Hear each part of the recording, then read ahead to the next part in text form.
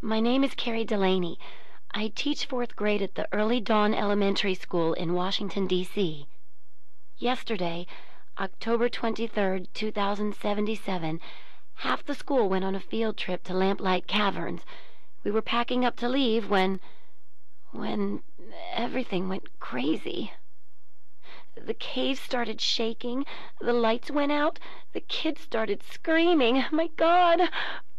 Mr. Pollock went outside to see what was going on. When he came back in, he told us what he saw. Clouds. Mushroom clouds. It's finally happened.